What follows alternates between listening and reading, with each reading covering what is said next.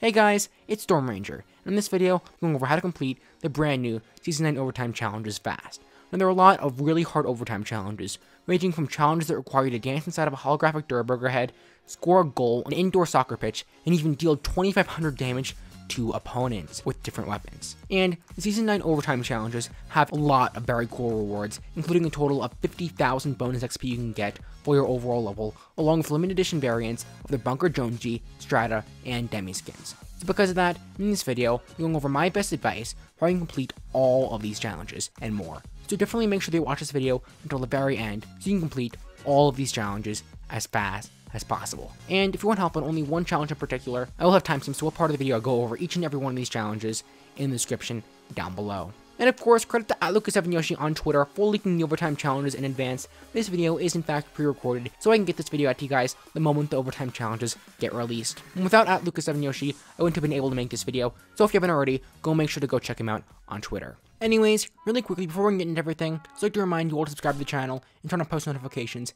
if you're new around here. This video took me so much work to make, all for 100% free to you guys, so if you could at least please subscribe, that would be awesome. We just hit 7,000 subscribers, thank you so much by the way, and it is a dream of mine to hit 100,000 subscribers, so if you could please subscribe, that would be fantastic. In addition, if you could leave a like on this video and help this video get seen by more people. Once again, it took me forever, and I would really appreciate if you could like the video so you can help me get this video out to as many people as possible. And last but not least, make sure you use code Storms in Fortnite item shop if you want to support the channel. I'm a really small YouTuber, so you guys using my code helps me out significantly more than it would help out a larger YouTuber when you're using their code. Anyways, I don't want to waste any more of your time. Let's get right into this video. So once again, on screen now, you can see all of the Season 9 Overtime Challenges and what they are. The first challenge will award you 15,000 XP if you're able to complete every single one of the overtime challenges. 15,000 XP is a decent amount of XP, so definitely make sure that you watch this video until the very end so you learn how to complete all the overtime challenges so you can get that bonus 15,000 XP. Anyways, for the next 3 overtime challenges, you must own the Season 9 Battle Pass. These challenges are split up into 2 different stages and will award you limited edition variants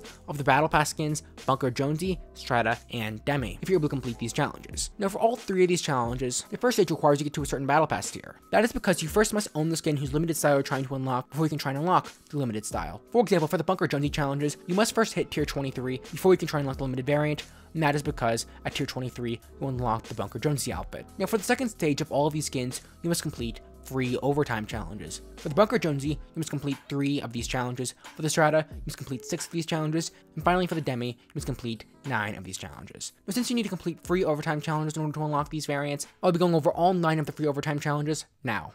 So on screen now you can see what all the 3 overtime challenges are. These challenges are: work together with friends to get 25 eliminations, deal 2,500 damage to opponents with shotguns, visit Loot Lake, Polar Peak, and Pressure Plant, revive a friend in 3 different matches, deal 2,500 damage to opponents using assault rifles, dance inside of a holographic Durburger head, place top 15 in duos or squads with a friend 5 different times, deal 2,500 damage to opponents using SMGs, and finally, to score a goal in an indoor soccer pitch. Now later on in this video, we're going over how to complete each of these challenges individually. However, before that, I'll be going over some advice that applies to all of these challenges. Anyways, a lot of these challenges require you to play Fortnite with your friends, and even more challenges require you to deal damage with a certain weapon. Now because of that, I highly recommend for these challenges that you go into a game of Team Rumble with your friends. And if you don't have any friends to play with, you can always make friends in the comments down below. And of course, in order to help your comment be seen by others, I will be hearting all the comments that I see of people who are looking for friends to play with. Also, when you're playing with your friends, make sure that you're using Party Assist. Out of all of these challenges, the 3 that require you to deal damage to opponents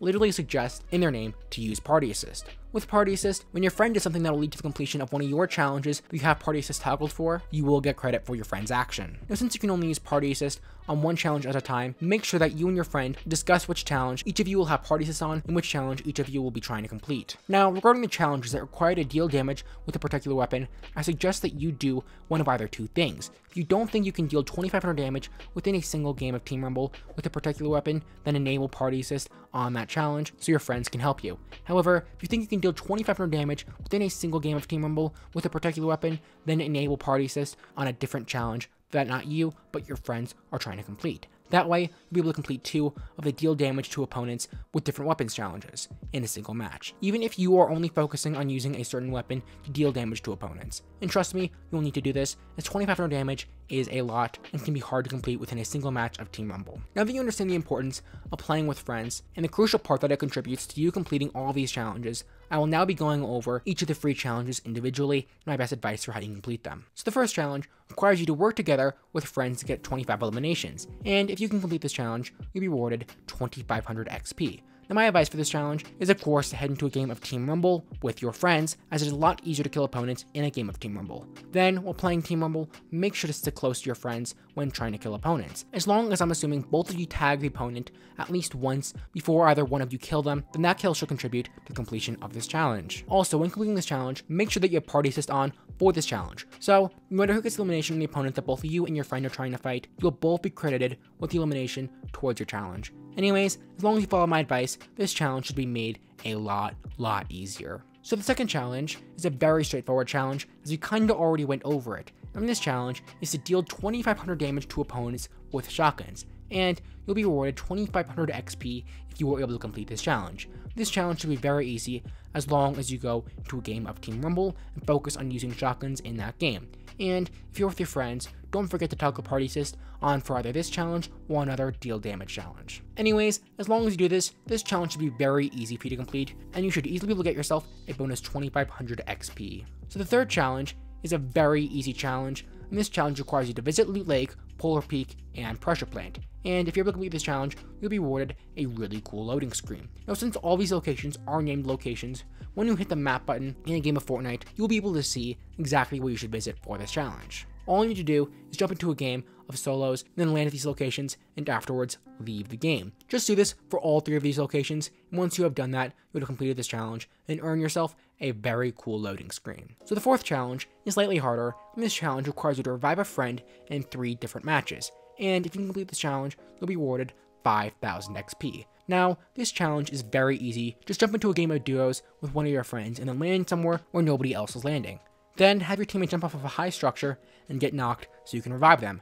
And of course, if your teammate is looking to complete this challenge too, make sure to do the same thing for them. After doing all of that in one game, just do the same exact thing in 2 more games. Anyways, this challenge shouldn't be too difficult at all, and as long as you complete this challenge, you should be able to get yourself a bonus 5000 XP. So the fifth challenge is another very straightforward challenge. For this challenge, all you need to do is deal 2500 damage to opponents with an assault rifle.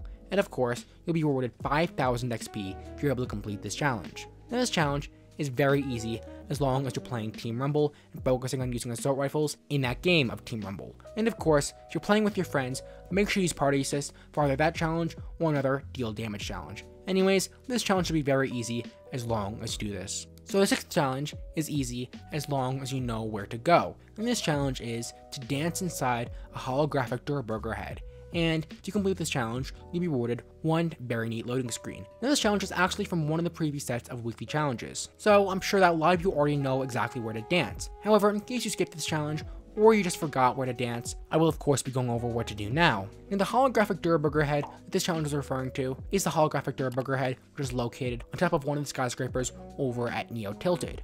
On screen now you can see exactly where it looks like. All you have to do is in a game of Fortnite, land inside of the head, and then simply dance. As long as you do this, you should easily be able to complete this challenge and get yourself this really cool loading screen. Now the seventh challenge is a little bit harder, and this challenge requires you to place top 15 in duos or squads with a friend 5 different times. And if you complete this challenge, you'll be rewarded 10,000 XP. Now for this challenge, I recommend that you try and complete it in squads, because in a game of squads, there's usually roughly 25 squads versus duos, where you can expect for there to be roughly 50 duos. So because of that, it shouldn't be too difficult placing top 15 in a game of squads compared to duos. Now regarding actually playing the game, you can either do one of 2 things. Either camp the whole game and try and place top 15, or just go into a game of squads on fill and let your teammates do all the work and just be AFK. However, whatever you do, just make sure that you're playing with a friend. Anyways, this challenge should be made a lot easier as long as you follow my advice. And as long as you complete this challenge and of course follow my advice, you should easily be able to get yourself a bonus 10,000 XP.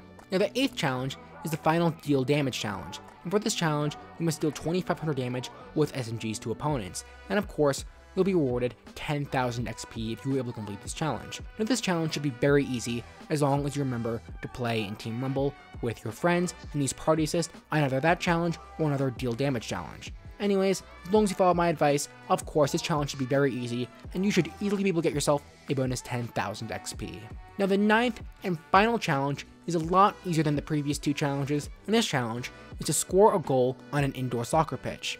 And of course, you'll be rewarded the classic Season 9 loading screen if you were able to complete this challenge. And this challenge is referring to the indoor soccer pitch that can be found in the soccer stadium that is west of Neo Tilted and east of Viking Village. All you must do for this challenge is land at this indoor soccer pitch and simply kick the soccer ball into a goal. The soccer ball can be found within the middle of the soccer pitch, and you can kick the soccer ball by simply walking into it. Just keep in mind, it's possible that a few others will be trying to complete this challenge at the same time as you, so maybe go into a game of Team Rumble if you're afraid of being killed. Anyways, this challenge is very easy, and you should easily be able to complete it and get yourself the classic Season 9 loading screen as long as you know what to do and follow my advice.